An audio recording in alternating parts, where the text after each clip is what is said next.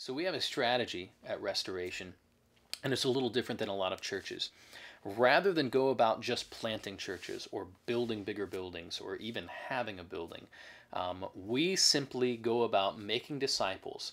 And then we see churches as really the healthy byproduct of disciple making.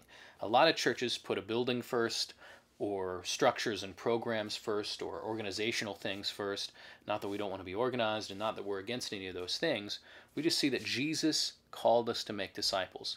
And in the first century church, what was normally happening is they were making disciples, and then the churches were the healthy byproducts. They came together for a meal, to fellowship, to pray with one another, and then to hear some teaching. And they were regularly getting together in homes and in public places to spur one another on good works, like we see in Hebrews 10.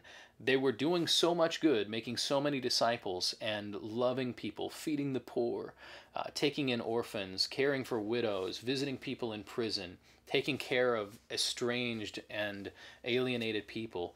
And when they were doing all that, they were kind of worn out, not to mention the religious and political leaders of the day were trying to kill them. So they had to get together. And when they got together, they didn't want to just sit in pews and hear somebody talk to them. They came together and they ministered to one another. Like we see in 1 Corinthians 12, 13, and 14, everybody had gifts and they were operating in love and trying to build one another up.